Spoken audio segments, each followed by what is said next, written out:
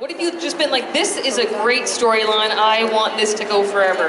Well, you know, of course, Cassie's death was a really phenomenal storyline, though sad. Yeah. And then other than that, some of my favorites are basically anything I do with Melody Thomas Scott. Oh, man. I love working with her. I love how our characters fight, but it's all in good fun. Yeah, you have great chemistry. I love working with her. It really is one of these feisty mother-in-law, daughter-in-law relationships. So I hope I'll have more scenes with her soon because I love working with her. And when we shot the Cameron Kirsten storyline, where Sharon had possibly killed Cameron Kirsten and Nikki helped her go down in the sewer and find the body, and there were rats crawling around, that was one of my favorite all-time storylines. And you know, I thought I would never say this, but one of my favorites was the Sharon and Victor storyline. Really?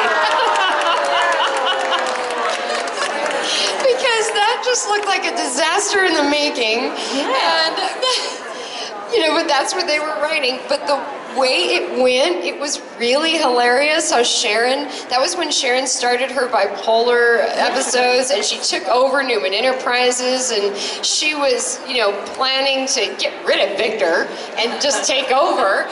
It ended up being hilarious, that funeral that she threw for Victor when she knew he wasn't dead.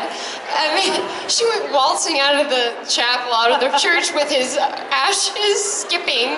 It actually was pretty funny. I liked that. Yeah. And Joshua Morrow says that is his all-time favorite storyline ever. And his favorite show was our 10,000th episode, and that was Victor's funeral, where I was laughing as I walked out of the church with his ashes. Joshua Morrow was like, that's my favorite show ever.